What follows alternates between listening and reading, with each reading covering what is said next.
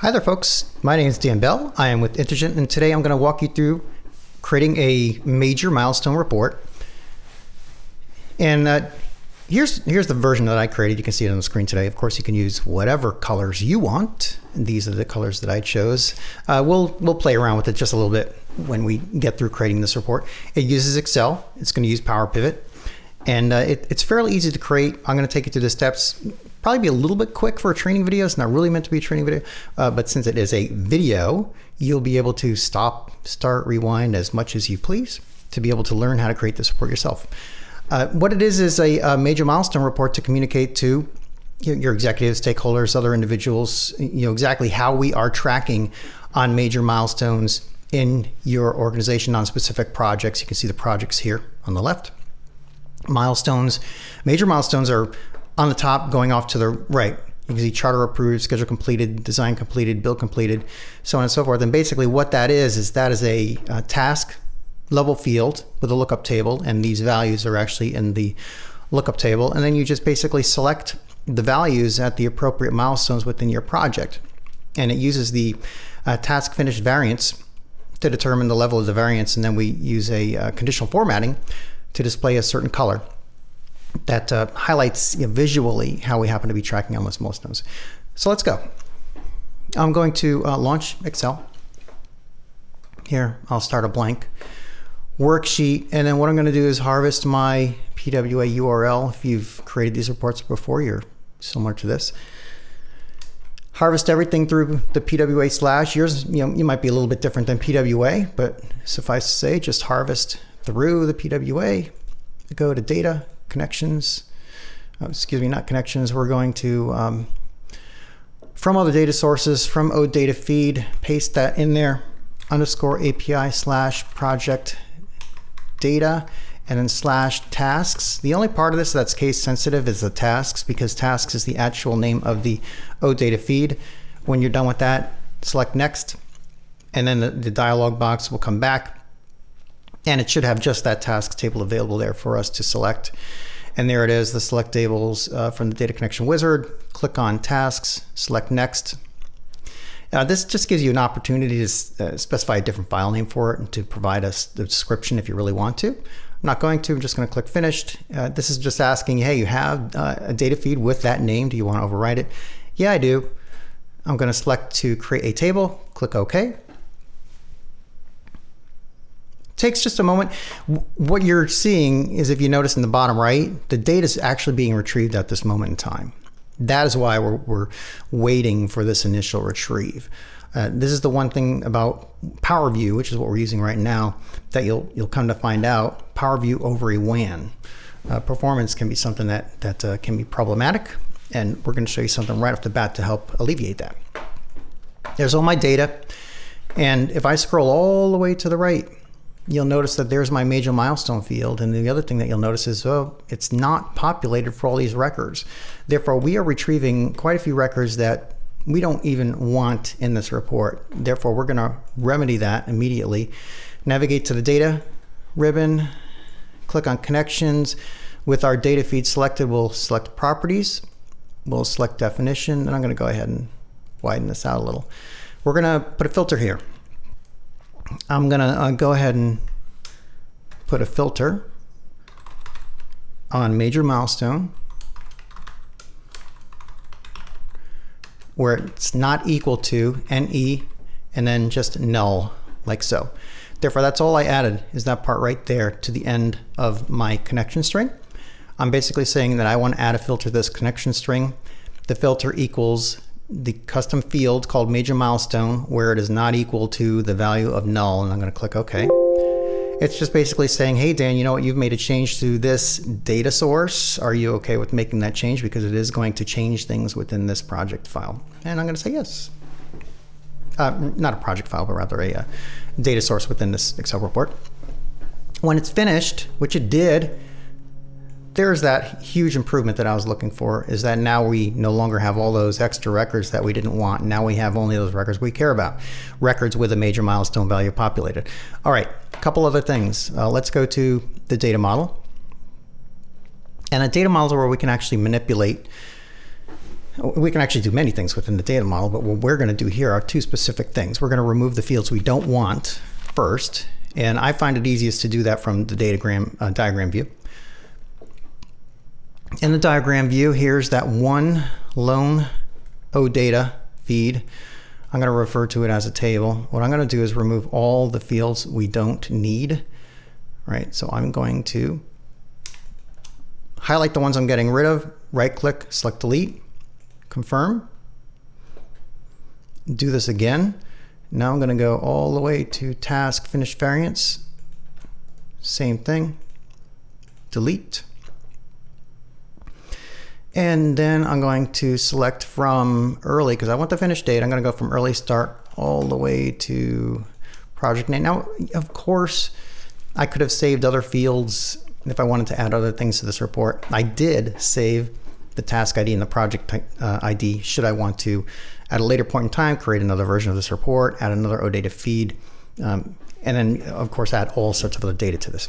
That's what I wanted to do to this table. Another thing I want to do is this. Is that this finish variance, this is actually in hours. You know, it might be easier to actually have one that you can see in days. So what I'm going to do is add a column here. And let's do this again. All right.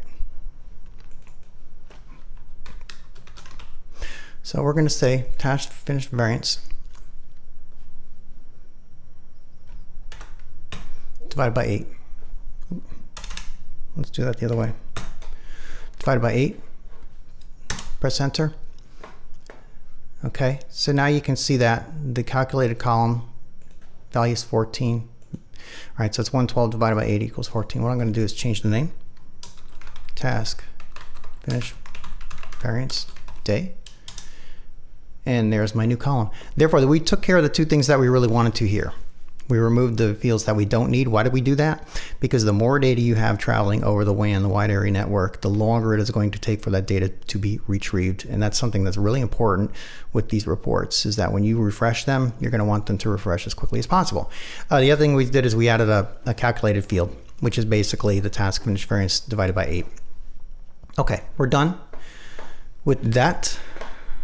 All right, let's move over. So there is our report. What I'm going to do is I'm going to select all the data in here, and let's go back to design, and then I'm going to actually add a pivot table to this report.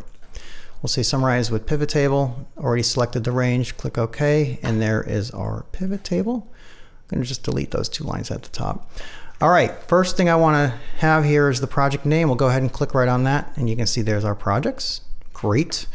There is a blank line here. Let me get rid of that because blank lines aren't needed in my report. The other thing that's not needed here is the grand total. Let's go ahead and get rid of the grand total. From the design ribbon, you'll see there's a grand totals ribbon button in the layout section. And what we want to do is offer rows and columns. That'll get rid of the grand totals because we certainly don't need that. Then what we want to do is we want to bring that major milestone out as a column so it goes across the top. And there are the major milestones across the top. Now, there are multiple things we could certainly do here at this point, right? We could certainly bring out the task finish date. Now, it's going to show as ones by default. You know, we can certainly take care of that, right? Come in here, change the number format to a date, click OK. Okay, and there's the task finish dates. Now, probably be better if we had another column here with the baseline finish date that showed us, you know, when it looks like we're actually finishing compared to when we're supposed to be finishing, right? And then we could see the variance between the two. Okay, so that's one example. One thing you could do, and I could actually do some conditional formatting based on the variance between the two. Another thing I could do is I could use, like we had done, is bring out this task finish variance. We're going to get rid of that other field here. Now, instead of a count, let's change this to a sum. There's that task finish variance field. Remember what this is? We talked about it originally when we added the field, right? This is hours. We're not going to want hours here, but we're going to display it first. 104 hours, 160 hours, 128, 88 hours. Okay, well, that's an interesting field. And then we created the task finish variance day field. I'm going to remove that. I'm going to do the same thing to this field. We'll go into the settings, we'll sum it, we'll do it as a number, we'll get rid of the decimal positions. And now we can see the days. No variance is a really good thing, obviously. 8-day variance, 14-day variance, 20-day variance, 12, 13. Ideally, what I would want to see here, if I were to put some conditional formatting, is a variance, conditional formatting that was equivalent to the variance based on the overall duration of the project. Now I'm going to take the easy road here, right? We're just going to go here. We're going to say conditional formatting, and I'm going to pick a scale that's in the ballpark, I guess we could say, right? So we have the greens and we have the yellows and the reds. And what I'm going to do is I'm going to customize this a little bit. Conditional formatting, manage rules, edit the rule. And what I'm going to do is change this to use numbers. The reason, what the percentiles do is it's a graduated scale. If I have projects that continuously have more egregious deltas or variances, it's going to continue to move the scale. And I just don't want it to do that in this particular case. So I'm going to still say that a no variance is going to be green. I'm going to say maybe a yellow is around 7 and a red variance is around 15. Click OK. And there's my quick version of it. So again, the zeros, ones, you're going to see the 6s start to get yellow. I have some 2s. You can see the shades change. The 7 should be a straight yellow, right? And then we get to 9s, we get to 11s, and then, you know, what did we say? We said 15. We don't have exactly a 15, but you can see the 13, the 14, they get very red. The 17 obviously is as red as it's going to get. So there's your very quick major milestone report. What I can do now is do some things that really tidy the report up. I think you're going to want to add your custom company logo to the report. Typically, we see people do. So I can come in here, I can bring my custom logo, and obviously I can resize it like so, put it up in the top right. Now the other thing I'm going to want to do is get rid of grid lines here. And typically what we'll see is we'll come in here to the home, merge and center, major milestone report, click off, click on. Do that, right? There's my super simple report. It didn't take us long at all. I think it was about 10 or 15 minutes or so. Let's save this to our report area. File, save as. I'm going to browse.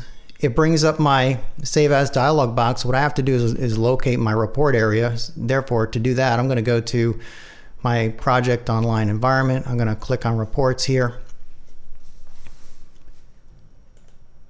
And it takes just a moment. We'll go ahead and click on English. We'll grab the URL through reports. And again, PWA/ and then PWA/ reports is my library.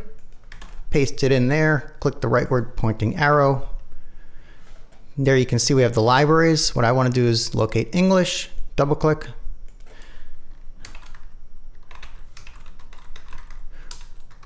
Major milestones report. Click save. Takes a moment. There's always a little latency over the wide area network saving these reports. And there's the report saved. I'm going to close out of Excel. And we'll go ahead and refresh this. Okay, major milestones report. There it is a few seconds ago. Let's go ahead and click on that. There's my report, folks. If it works out okay, and I'm going to refresh all just to make sure that the refreshing works. Of course, we're going to get that warning. Just confirming that there's no error upon refresh. Working on it. So far, so good. Takes just a couple more moments, and this refresh should be done. And this report should be good to go. We can say, hey, users, ready to go. You can start using this report effective immediately as you update your projects. Come back in this report, refresh the data, and then you should be see reflected the refresh data in the report. And there's the refresh report working successfully.